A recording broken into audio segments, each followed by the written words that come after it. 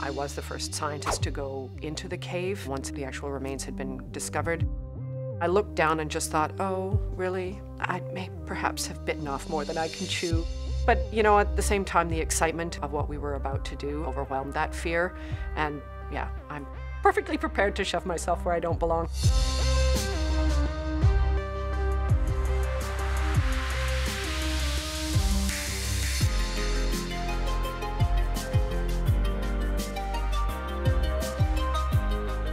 I got this job by answering a Facebook ad.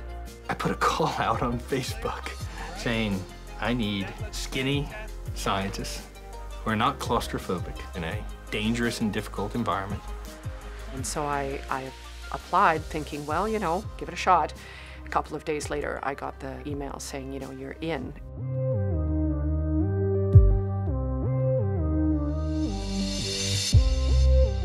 God, this place is beautiful. You're just pushing into somewhere entirely new, and I can imagine that's how the astronauts felt when they were going out into space for the first time. You just thought, no one else has done this.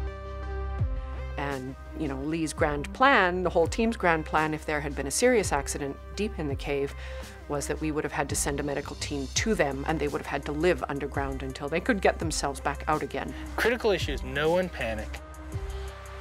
Yeah, see, it's a normal commute. A 200-meter obstacle course is your daily commute. Yeah. And at its narrowest, it's 7-8 inches, I guess. It's basically just a maw of rocky crags, so it's sort of like looking into the mouth of a shark. Just trying to also slow it down a bit.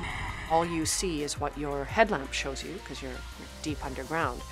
And my headlamp was picking up flashes of bone just here and there and everywhere, and we'd realized that we had more than one individual. So we'll put pin number 1 right beside the mandible, and that's where we'll concentrate. Okay. Skull is being flagged. You can see the skull here.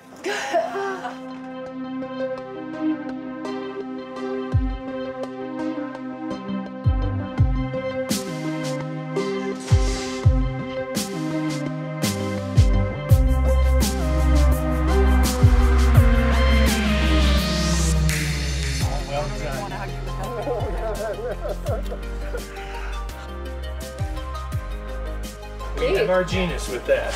This is indisputably Homo. Yes! Yes!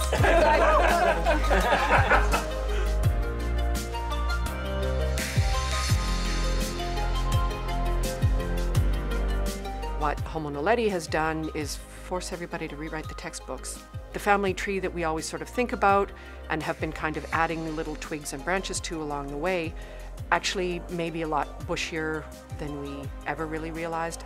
And so that opens up a whole new world of exploration and research that actually is a really exciting time.